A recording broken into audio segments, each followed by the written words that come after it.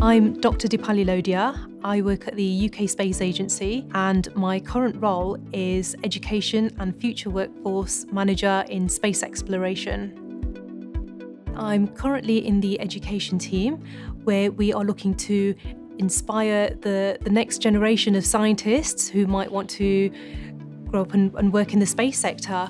I'm also looking at an exciting opportunity where we might be able to do a UK mission.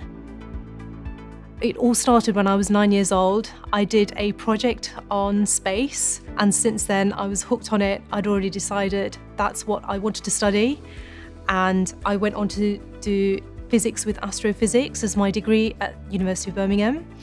I then went into a PhD course where I looked at gravitational wave detection, so it was quite an experimental course, which I absolutely loved.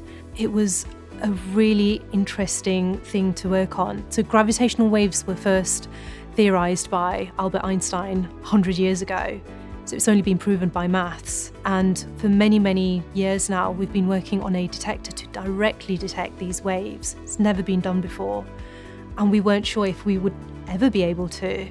It was a huge international collaboration, and we finally did it. We finally detected gravitational waves for the first time, and it led to a Nobel Prize. And it makes me incredibly proud to have been part of that. My experience studying at the University of Birmingham, both during my undergraduate and my PhD, I had a lot of support from my tutors, my supervisors, but also my colleagues as well. Everyone was so friendly and always willing to help. My time at the university has had a lasting impact on my career. It taught me not just the science, but also how to communicate, how to interact with people, how to inspire young people. I think that's so important. And the path that I took to get to where I am now, it did meander a little bit.